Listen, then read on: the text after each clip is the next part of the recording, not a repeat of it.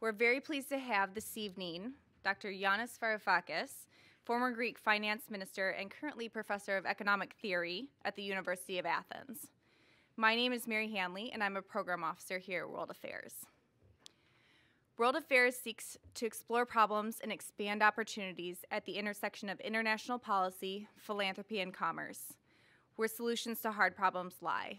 Learn more at worldaffairs.org. Please take a moment now to silence your cell phones and any other noise-making devices. We are recording for radio, and I'd like to thank KQED's audio engineer, David Ogilvy. Please also make use of the blue comment cards you'll find on your chairs.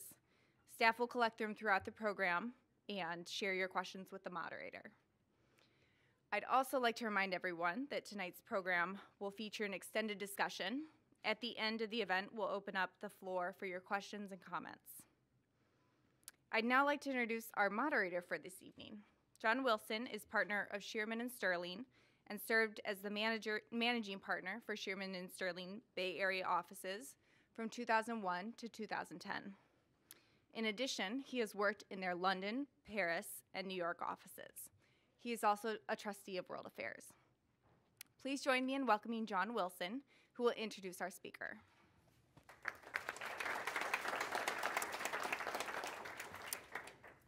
Mary, thank you. We're going to have fun this evening.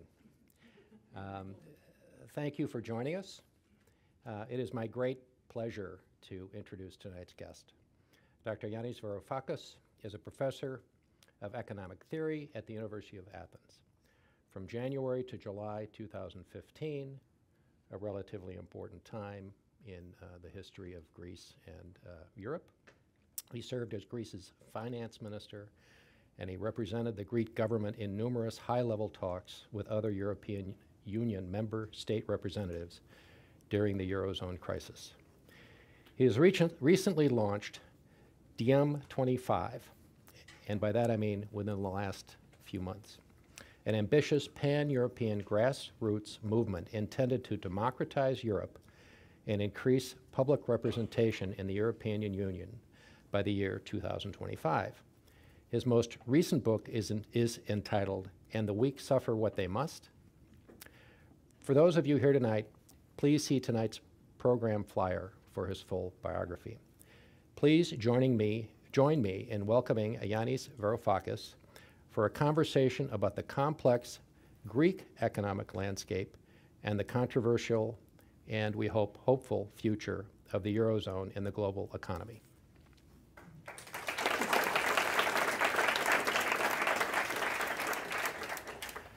So for those of you who haven't read the book, I highly recommend it. It is a good read. In 250 pages, he takes you from Bretton Woods through the various twists and turns of international sort of financial theory and the various agreements and rubrics that have been devised to try to deal with surpluses and deficits, trade imbalances, and the political realities in Europe and the United States and elsewhere. If you enjoy Michael Lewis, if you enjoy The Big Short, if you enjoyed Stress Test, books like that about financial theory, about economics, you will thoroughly enjoy this book. It's extremely well written, very entertaining, very concise, and very informative. So with that introduction, I'd like to start with a very fundamental distinction that you make in the book at the outset about the difference between the tools that are available in the United States when we have an economic crisis similar to 2008, and the system and the tools that are available for the European model. And essentially the hurdles that you faced and that the Europeans faced when trying to deal with the very significant economic crisis of 2009, 2010. Well, let me just begin by thanking you, John, and thanking everyone for being here. It's heartwarming. Let's go back to 2008 in response to your question. Mm-hmm. Imagine if the dollar zone, also known as the United States of America, were structured according to the rules and institutional framework of Europe. Let's go not too far away from here to Nevada, the great state of Nevada. Population approximately the same as Ireland. An economy, the climate is very different to Ireland, but the economy is not far off. Both economies concentrate a great deal on real estate and the financial services sector. And they both experienced a major boom in these two sectors prior to 2008. Huh? Mm-hmm. Imagine what would have happened if, in 2008, once the bubble in real estate collapsed and the banking sector imploded, if the state government of Nevada had to go cap in hand to the international money markets, trying to borrow the money that was necessary in order to salvage, to bail out the banks domiciled in Nevada, while at the same time unemployment burgeoned as a result of the collapse of the developers, construction workers becoming unemployed, and the state government having also to find the money to pay for the increased unemployment benefits in an environment of collapsing revenues as a result of the downturn. It is very simple. The state of Nevada would not be able to borrow the necessary money. And now let's take it a bit further. So imagine the governor of Nevada flying to Washington, D.C., cap in hand, saying, please, help. And imagine if the response by the Fed, by the Treasury was, you are not allowed to default on any of the loans, you have to save the banks, you must pay the unemployment benefits, and we are going to give you a loan, which is one of the largest in history, because it would have to be in order to cover for all those losses, on condition that you slash all pensions, you slash Social Security, you slash salaries, and you consolidate your budget by 30%. Now, what would have happened if that were the case? Nevada would have been emptied of people. The recession would be so stinging that you would have a massive migration of people from Nevada, and the state of Nevada would be, as well as the banks of Nevada, would be perpetually broke. This is precisely what happened in Europe. And of course, if that was what happened in the United States, the markets would immediately look at what's happening in Nevada, and they would start fearing about Missouri, about Mississippi, and eventually a domino effect would happen, and California would be hit. And I think that answers John's question. I drew this parallel in order to make the simple point that the Eurozone is a remarkable design, remarkable and remarkably idiotic, in the sense that we've created a central bank for all of us, which is not allowed to come to the rescue, no FDIC, no capacity to purchase bonds, quantitative easing, and we have states without central banks. And states without central banks, which are supposed to salvage the banks, which finance them. John, let me just give you one little snippet of the incredible subterfuge wrapped up in irrationality of the Eurozone. Yeah? Every time a government in Europe, whether this is Greece, Ireland, Spain, is clashing with the creditors. The creditors, what they do in order to gain leverage over you, over the government, is they switch off liquidity to the government. And because you don't have a central bank, this is a serious problem, right? There were times, even when I was in the ministry, but when some of my predecessors were in the ministry too, over the last 7 years, when the following happened. The state would owe money to the central bank because the loan in the end came, but it was a loan from the central bank, unlike quantitative easing. It was a loan. Can you imagine? Can you imagine Jack Lew borrowing from Janet Yellen? Just imagine for a second. So we had these loans. And of course we couldn't repay them because the whole point was that we were bankrupt. So if you're bankrupt and you get a huge loan, that doesn't get you out of your insolvency, does it now? So we had to repay loans to the ECB, to the European Central Bank, which we couldn't. The only way we could was if we got more loans from Europe. So we would get more loans from Europe to pay Europe. Take money out of one of the pockets of Europe and give it to another. Yeah? But remember, they're trying to asphyxiate us to accept more austerity cuts, lower pensions and so on. So what they do is they stop these loans. But then how can you repay them? So this is what they did. This is what I'm going to describe to you has been happening. It is unimaginable, but it's true. The Greek state would issue T-bills, treasury bills, that no sane investor would ever buy because the Greek state was bankrupt, right? The banks, the Greek banks, which were bankrupt, would take a piece of paper and write an IOU. I, the president of such and such bank, of Alpha Bank or National Bank of Greece, solemnly declare that the holder of this piece of rubbish paper has a claim of 40 billion from me. Yeah, right. Huh?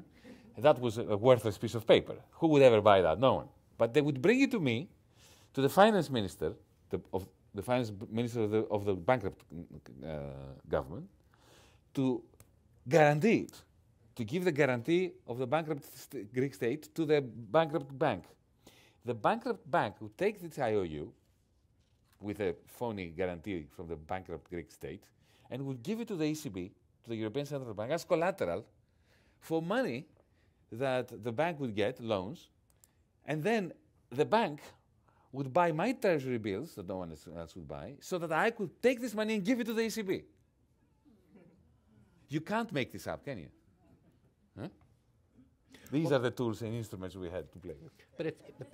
But you know, it's an interesting workaround because you actually in your chapter that covers this mechanism, and maybe it's because I'm a finance lawyer and I sort of followed the different steps. I understand what they were doing. They were really getting around the legal gaps in the existing structure, right? Because going back to the Maastricht Treaty, the European Central Bank doesn't have the powers that the Fed has in this country, right? And you also have a very different relationship with the Bundesbank, with the German authorities, in that they seem to be in this veto power or position with respect to so many of these initiatives. And so when it actually comes to putting together a package, it's not a function of a few policymakers at the Fed working with Treasury and so forth, as we had in the United States. By the way, a system that has come under some criticism in this country, right? But it's much worse and certainly much more complex and much more difficult. And I think in the case of Greece, because you were first, I believe, right? You were also being made an example of. Indeed. And one of the points that I find so interesting is this notion that the austerity package had to be part of the austerity measures had to be part of the overall package for even this very complicated indirect financing mechanism, right? Which is a little bit like one of these collateralized bond structures, that prevailed in these markets, because they were transferring the credit risk, right?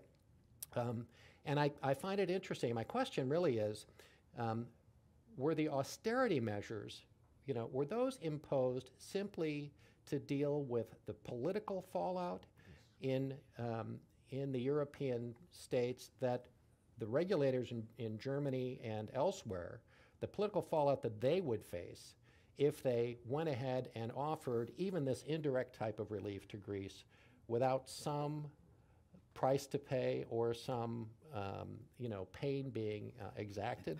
How do you, or was it truly a question of a policy view that these austerity measures, would help solve the problem? Oh, I think it's a combination. The ideological part is there. Remember, in Europe, during the Black Death, the church was convinced that the Black Death was due to the sinfulness of Europeans, and it was prescribing bloodletting as a solution. And if the bloodletting didn't work, it must have been because there wasn't enough of it. So there had to be even more bloodletting. There is this element. The Old Testament kind of harshness, ideological background. There is also, but let me say that when you have a bubble that bursts, like we did, like we all did here in the United States, everywhere, there's going to be some pain. There's no doubt about that. And my view, my feeling, my sensation is that the Greeks overall were ready to take pain in 2010. But they were ready to take it as an investment into turning things around. So there's a difference between drinking bitter medicine and drinking poison. We drank poison. And the result is that still, since 2008, every single quarter sees a shrinkage of our nominal income when our debts are rising. So we are in the clasp of a major depression. Now, but let me try to answer your question in terms of what is the basic essence of the motivation behind what happened in Greece, from the perspective of the Chancellor of Germany, of the Central Bank, of the Commission, and so on and so forth. Just like here in the United States in 2008, the authorities could not believe their eyes and their ears when the financial system imploded. They didn't see it coming. There was no conspiracy. They just did not see it coming. They had believed their own narrative about riskless risk and about all that. Similarly in Europe, the people in authority had believed that the Eurozone was constructed soundly when it was not.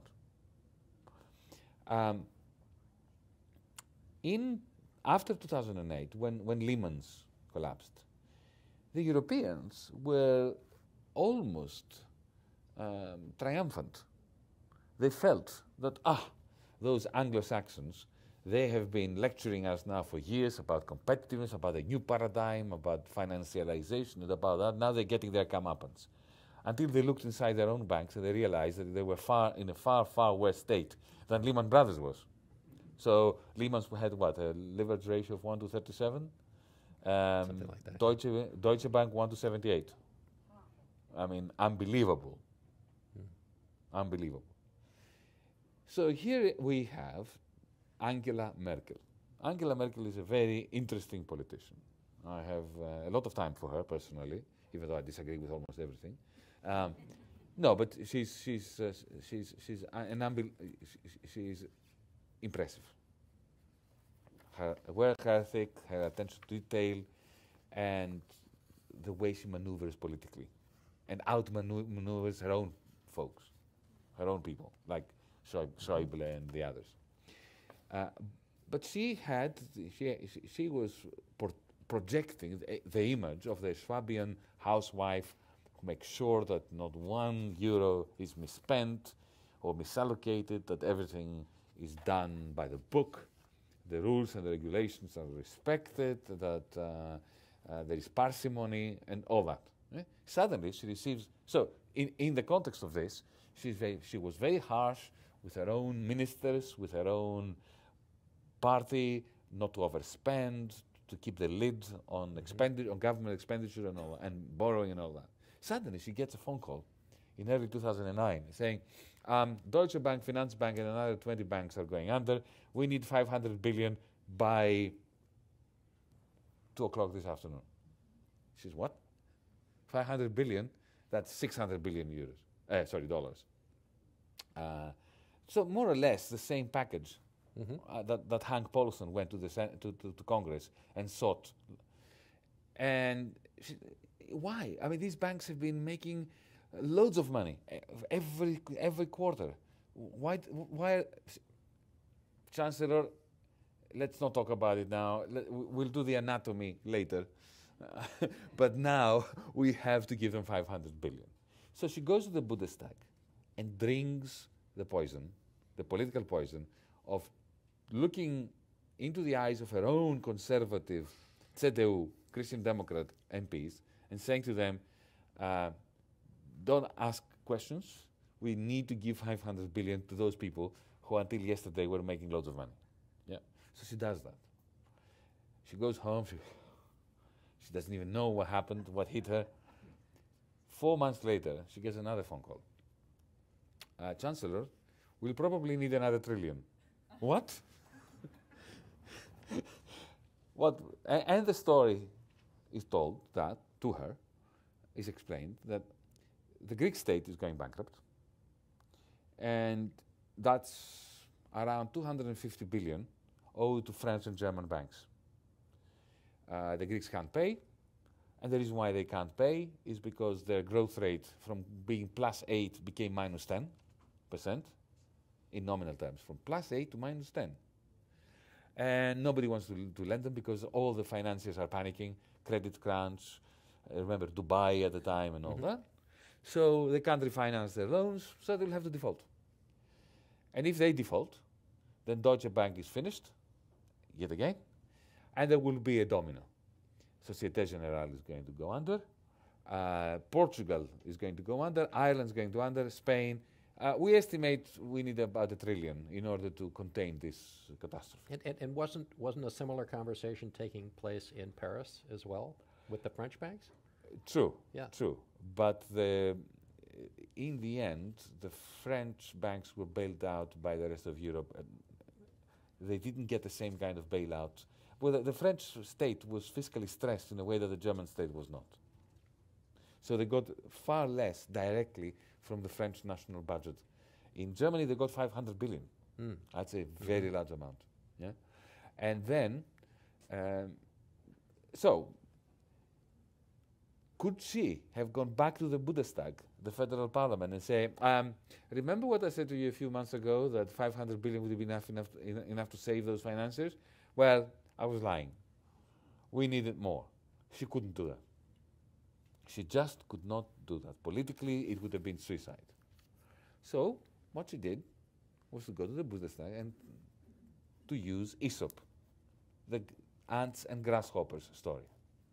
Europe is populated by ants who work very hard and by grasshoppers who sit under a tree in the Mediterranean, playing their guitar, singing along merrily, and demanding a bailout during the winter from the ants.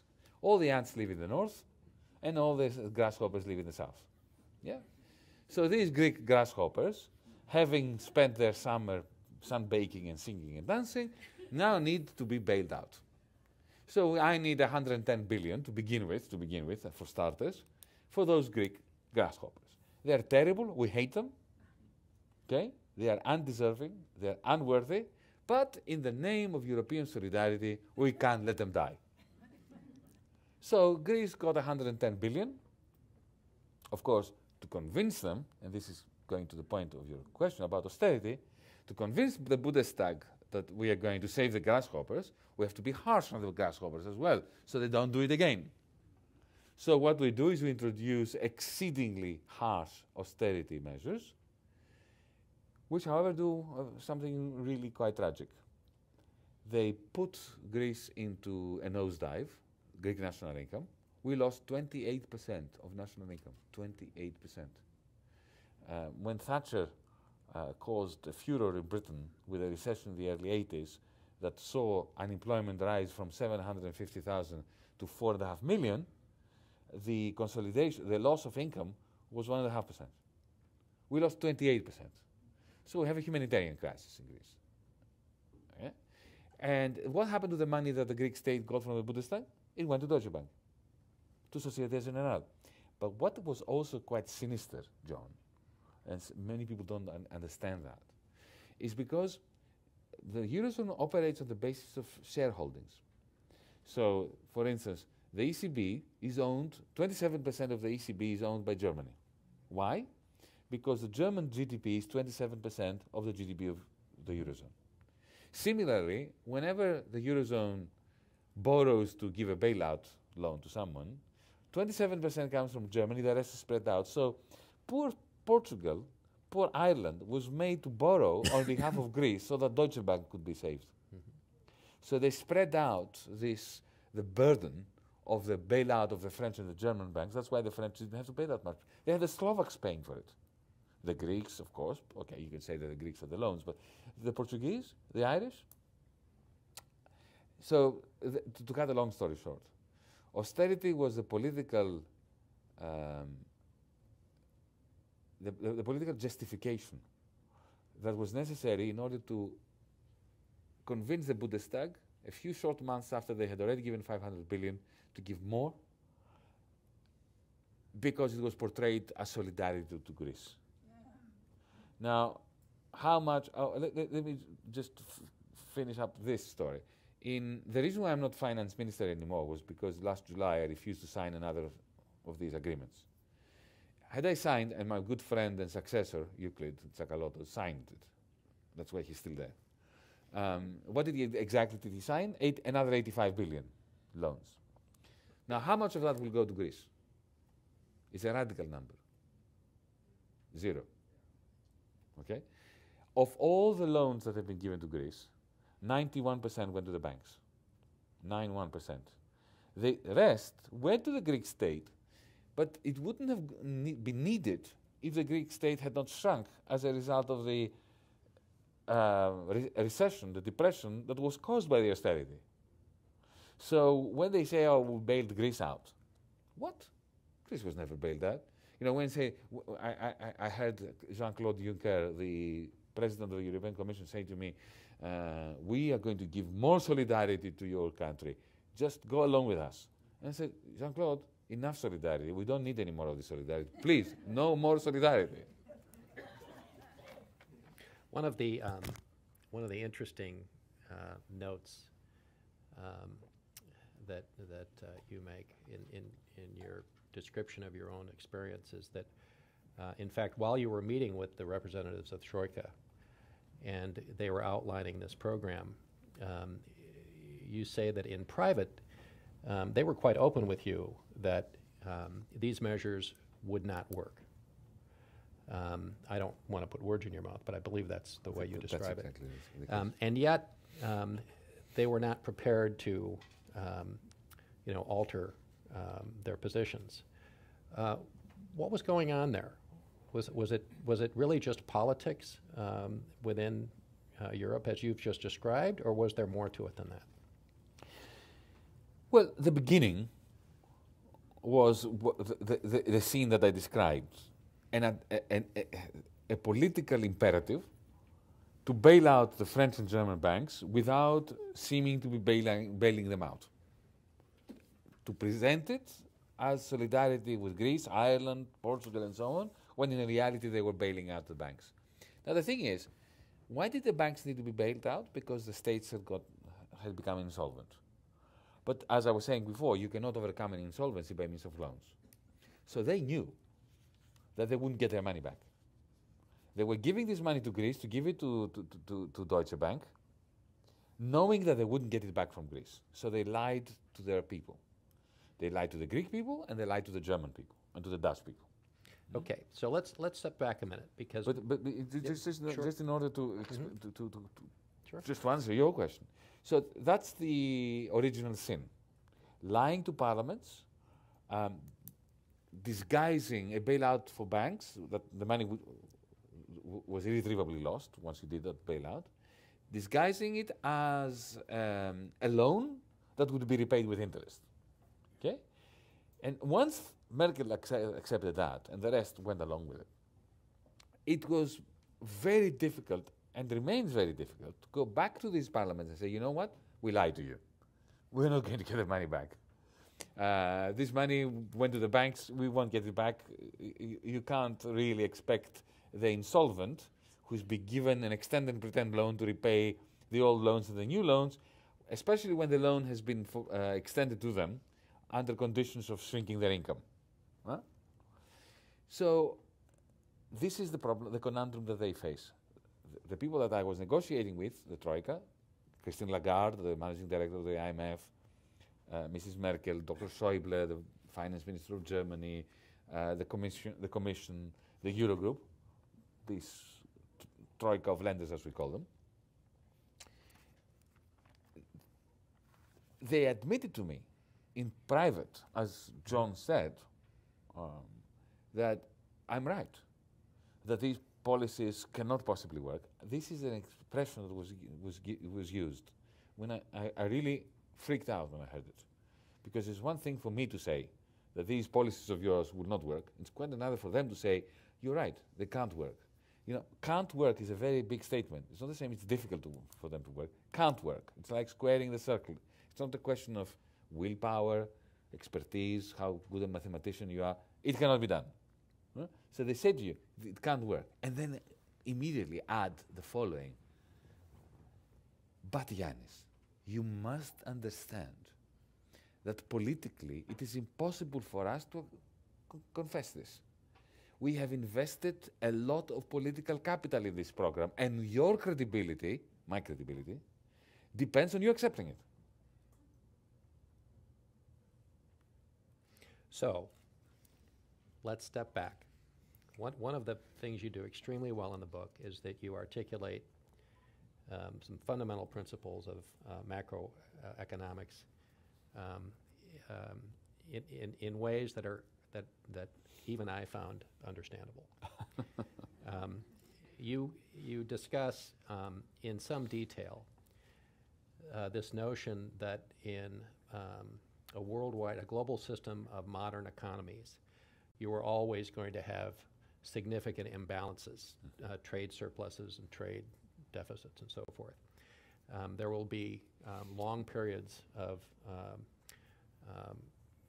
surpluses in one areas, but these things shift, and it's a complex system.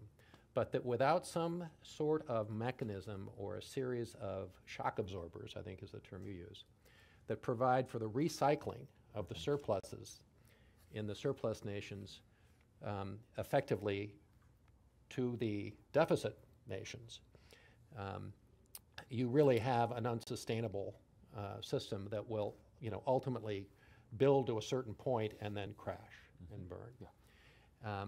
And you point out that, in the United States, we do have certain shock absorbers that are helpful, but that in Europe, you don't have those same mechanisms in place. That's right. Can you just elaborate on that and in particular give some examples or some some of the reasons why this set of issues was so acute in Europe? Well, since we're here, Arizona will always be in deficit in relation to California. Always was, always will be. Similarly, Vermont will be in deficit in relation to the state of New York. London is in surplus in relation to Yorkshire.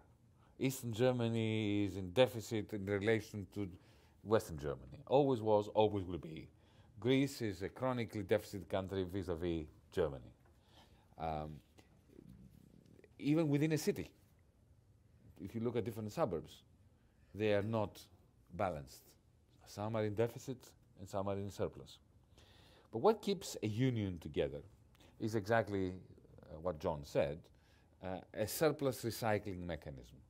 Let me give you a very simple example, one that has been working increasingly well in the United States since the 1930s, the military-industrial complex, which is a magnificent surplus recycling mechanism.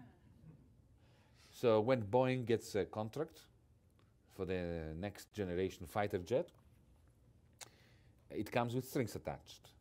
You're going to have a new greenfield development factory creating building the wings, and it will be in a deficit area. And the engines will be made there. And you will invest this, that, and that in Missouri, in Mississippi, in Arizona, somewhere. Huh? You're not going to put everything in Washington State or in California.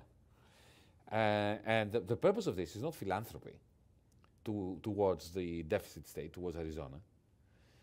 The only way that the surplus regions can maintain their capacity to have surpluses is if there is investment in the deficit regions, so that there are jobs, not handouts. So when a Boeing factory is built in a deficit state, people get jobs there. They actually develop skills. They have an income, and they use that income to keep purchasing stuff from California, so that California can maintain its surplus.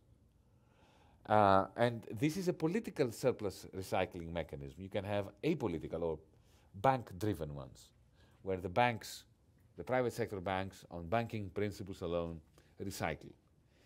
But what the New Dealers understood with Roosevelt onwards is that bank-based surplus recycling is a bit like fair weather sailing. So when everything is going well, the weather is good, there's a lot of it, the first clouds appear on the horizon, the whole thing breaks down because bankers abandon the recycling process, especially if there are insolvencies. So the first 20 years after the war, the so-called Bretton Woods system, was designed by New Dealers as a global financial system that recycled surpluses worldwide in order to ensure that the emerging superpower, the United States of America, would not slip into another Great Depression. And the only way to ensure that that would be the case was if there was sufficient demand in Europe and in Japan for American products. And the only way that this would be possible is if some of the surpluses of the United States of America were recycled in Europe and in Japan. Thus, the Marshall Plan as one of many different examples. Okay? Europe never learned that lesson. The lessons that the United States learned from Roosevelt onwards were completely and utterly ignored by European policymakers. You see, and this is something that doesn't endear me to my fellow Europeans. We in Europe think that the European Union is a magnificent European design implemented by heroic Europeans. Not true. It's an American design, which was implemented by Americans, taking Europeans by the scruff of the neck, clashing their heads against one another and saying, you do this. This is how the European Union was created. So for the first 20 years, the Bretton Woods system that was designed by New Dealers was creating the global environment in which the European Union could grow, could become established. But that finished in 1971 with the collapse of Bretton Woods. And why did the Bretton Woods system collapse? Because America lost its surplus. It became a deficit country. So it could no longer recycle a surplus that it didn't have. From that moment onwards, Europe was jettisoned from the dollar zone, and it had to fend for itself. And they tried in Europe from 1971 onwards, they tried to recreate fixed exchange rates, the Bretton Woods system in Europe, except they missed out the surplus recycling. So instead of creating a European Bretton Woods, they created a gold standard, what had collapsed in the 1920s, and what the New Dealers tried to prevent from happening again by introducing the surplus recycling.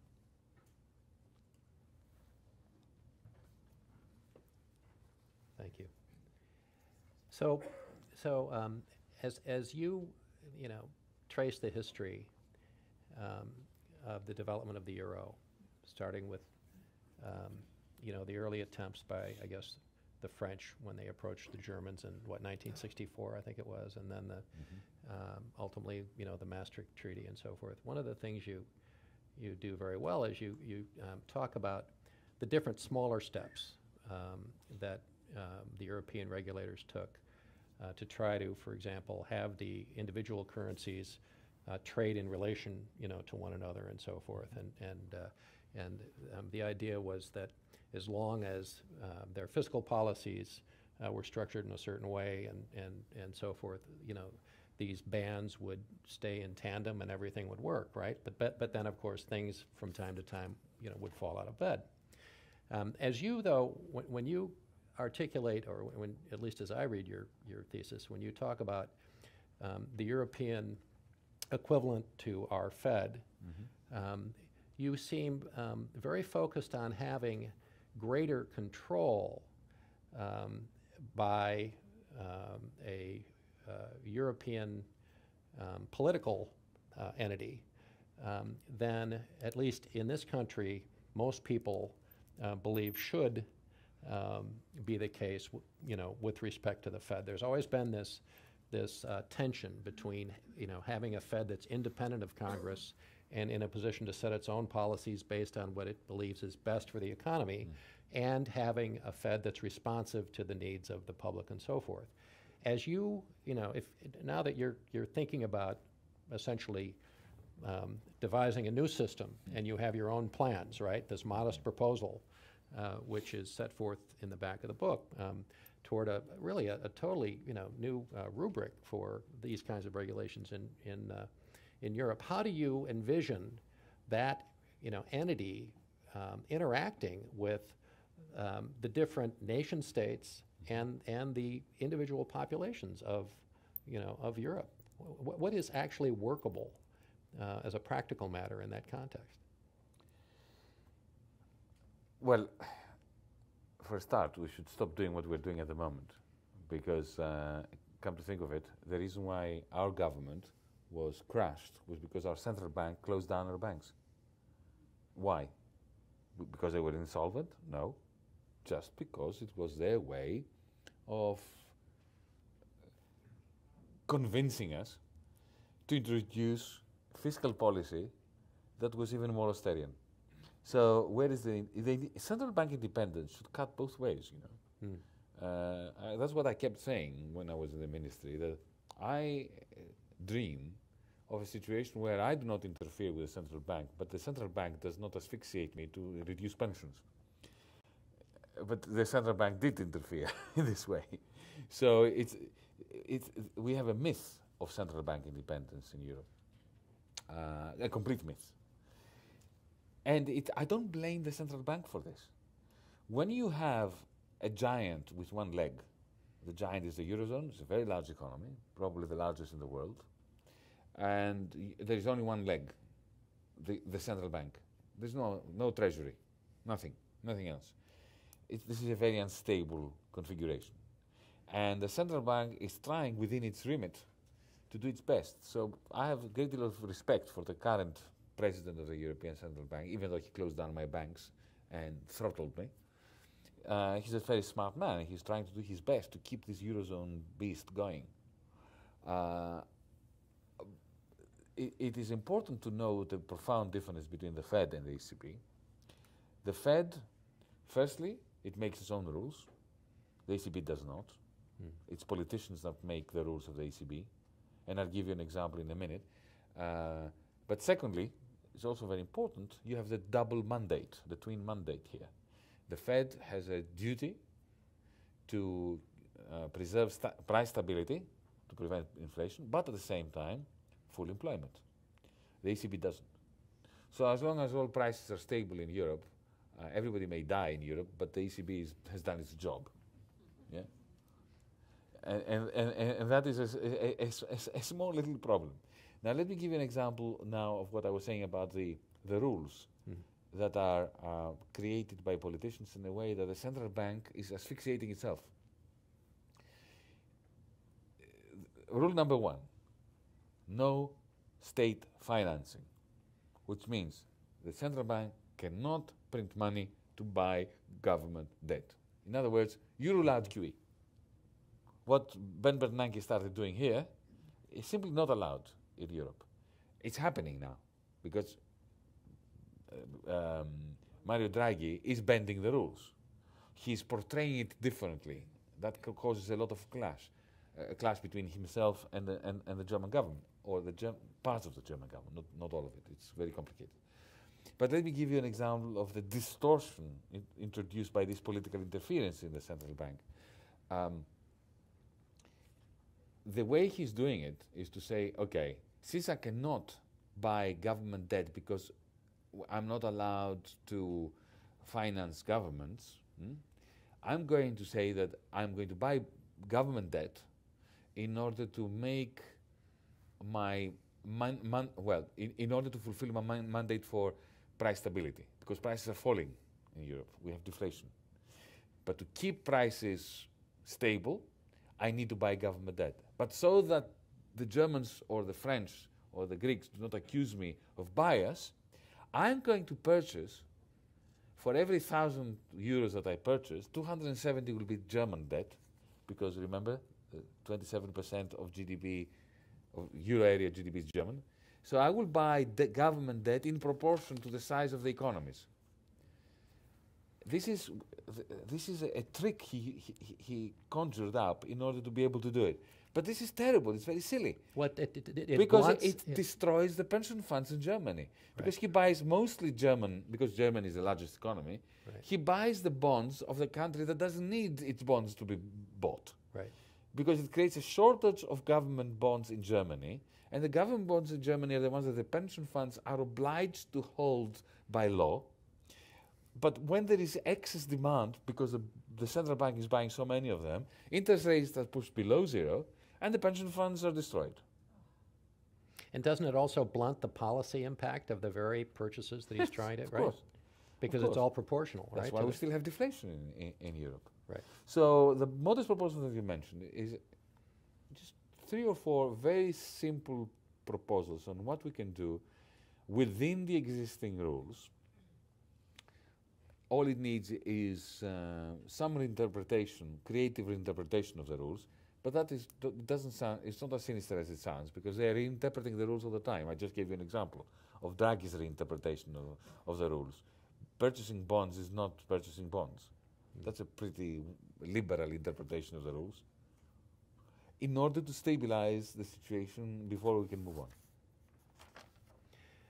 on. And yet, through all of this, if I understand your position historically, you have not advocated Greece leaving the euro. Is that right? That's exactly right. My usual answer to this is, yes, we should not have created it. It was a terrible idea. It's an awful, frightful architectural design. But it's one thing to say you should not have created it. It's another to say you should get out. Because the path that took us in no longer exists once we've traveled it. If we try to reverse, we will fall off a cliff. And I can explain this in more practical terms, but if you want it at the discursive level, since I'm in California, it's what I call the Hotel California dictum. You can check out any time you like, but you can never leave. So tell me a little bit about DiEM25. You know, now you're no longer sitting in these long and I would assume somewhat stressful meetings. Indeed. In Germany and Paris and elsewhere, dealing with the day-to-day crises. Mm-hmm. And you've had some time to think, mm-hmm. And you've developed this new movement just within the last few months. How do you envision DiEM25 developing, and what are your hopes and objectives? After my resignation, I'll just tell you my personal story on this. After my resignation, I had a lot of pressure. I received a lot of pressure from colleagues, friends, voters. For some reason, I got a lot of votes when I stood for parliament.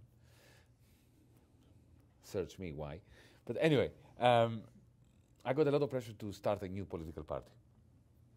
in opposition to the government, in opposition to the opposition, and so on and so forth. And I just could not be motivated to do that. And then I started asking myself a question, why am I not motivated to do this? I want to be in politics. I think that, I was really shocked by what I saw in politics. The reason why I could not be motivated to anything was because, to start a party in Greece, was because it occurred to me that our government had a tiny window of opportunity to change things, to reboot Europe. Because if we had said successfully no to this perpetuation and recapitulation of misanthropic idiocy, Europe would have changed. Exactly the same way that the Euro crisis began in Greece, the end of the Euro crisis or a new approach to it would have started in Greece. We failed. We were crushed, we were divided, we lost. Okay, say I were to create a new political party in Greece, what would I say to my voters? Vote me in to do what? If that question was put to me, I would have to say exactly the same things I said the year before when they did vote me in.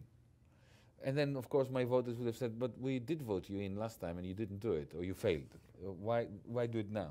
And by the way, by that time, we had already signed a Eurozone agreement. We were, prisoners of a new silly agreement.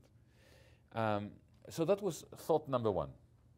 Then, a French politician, a former economy minister of France, Arnaud Montebourg, good friend, invited me to go to France in August, just to recover a little bit after the turmoil. And he said to me, we will have a meeting, open air, in my hometown, a tiny little place, very close to Switzerland, Frangy-en-Bresse, it's called. And there were 10,000 people in the rain who came to hear what I had to say. And I realized that they didn't come out of solidarity with me, with Greece. They came because they were worried about themselves. They were worried about their town, their hospital, their pension, their jobs, their children, their children's education, their country, Europe. And after 2 or 3 such trips around Europe, especially in Germany, when I had similar responses in Germany, I thought, what we started in Greece is spreading. There is a realization throughout Europe that we are facing common problems in Europe that no one is looking at from a joint perspective. Everybody is in it for themselves. So the French government is thinking, what can we get from Germany or from Brussels? The German government, how are we going to extend our control of the French national budget? Nobody's asking the simple question, what are the main threats for Europe? And how can we deal with them together? That discussion, I can tell you in the months, and there were not years, but I can tell you I went to many, many meetings. Not once was there such a conversation in Brussels, in Frankfurt, in Paris, in Berlin. And that's scary, because the crisis is common. It takes different forms, it manifests itself differently. In Germany, it's the pension funds that get crushed. In Greece, we have Great Depression, but it's different symptoms. It's like an organism that has different pains and aches, but it's the same malaise, it's the same disease. And so from this, if you put all these experiences together with another 2 or 3 people, we came to the conclusion that it's utopian, but it's worthwhile trying to create a movement that is cross-border and across political party affiliations for the purpose of coming up with a European agenda. What should the European New Deal be? And how do we design it? And how do we create a movement that pushes for it? Now, you may say that, and you would be right to say that this is really pie in the sky, that this is highly utopian. It is. But then again, what's the alternative? Europe is disintegrating under the democratic vacuum because we have democratic states, but those states have no power. The decisions are made now in the European Union institutions, which are democracy-free zones. There is no democratic deficit in the European Union. It's like saying that there is, imagine you're on the moon, You take your helmet off and you think, oh, there is an oxygen deficit. There is no oxygen deficit because there is no oxygen. There is no democracy, no democratic process, no checks and balances in Brussels. None, zero. There is deep contempt for the demos, for the people, and for the public opinion. Public opinion is there to be manipulated. It's not there as a source of insight as to what we should be doing. So this disintegration, you can see now we have the economic crisis taking a turn for the worse. We have new borders being erected between countries that had no borders between them. We have the Austrian government sending soldiers to the Greek-Macedonian border to seal off Greece from a country which is not in the European Union. I mean, what kind of union is this? You know, Mahatma Gandhi once was asked what he thinks about British civilization, and he said it would be a good idea. The European Union, it would be a good idea. So the way we are moving, I can see a replay of the 1930s with the rise of the most toxic, misanthropic, xenophobic, racist, horrible political forces everywhere. Fascists, neo-Nazis, people who hate themselves, gaining power, or not government, power. You don't need to be in government to be in power. The political spectrum is all shifting in an awful direction, with the same people being elected. You don't even need to have the sinister forces being elected. So the alternative to our utopian projects is an awful dystopia. So that's what keeps us sort of motivated and happy to wake up in the morning and do things. Can you talk a little bit about within Greece, the rise of New Dawn, the New Dawn Party, and essentially how you see all of this playing out domestically in terms of the domestic politics of Greece? Well, Golden Dawn is a Nazi organization. It's been around for a while. Most countries have some Nazis, somewhere forgotten. But when you have a combination of deep national humiliation, the whole world pointing their fingers at the Greeks and the grasshoppers who are lazy, who are corrupt, who are this, that, and the other. And at the same time, the same people are caught up in a vortex of debt deflation, debt bondage, and depression. Those seeds of Nazism start growing. This is what happened in Germany in the 1930s. This is what's happening in Greece today. In Parliament, my seat would be here as a minister. In front of me, there would be the thugs of Golden Dawn. They were elected. With roughly a 25%? No, 7%. 7%. Oh, really? 10%. 10%. Oh, I'm sorry, I misread. Okay. Yeah. But 10% is a lot. Yes. Especially given that they are a criminal organization, and they're being there are court cases against them. They've killed people, so the fact that they get so many seats in parliament is astonishing. But I was in a taxi going to the airport a few weeks ago, and I was talking to the taxi driver, and the taxi driver was actually very pleasant with me. He knew who I was. And halfway to the airport, however, he said, but I vote for Golden Dawn. I thought, oh my God, I better jump out. Yeah? And it became clear to me that he was not a Nazi, but he was choosing whom to vote for on the basis of answering a very simple question. How can I piss off the establishment? Whom do I vote for to annoy the establishment the most? And his answer was Golden Dawn, a bit like Trump in this country.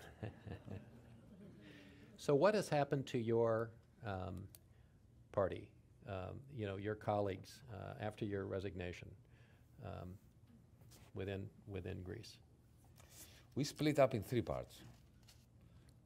One part of us voted against the surrender document, as I call it, the new loan agreement, and left the party, and did not stand again in the parliamentary election that followed. Another part stayed in the government, and they are the government.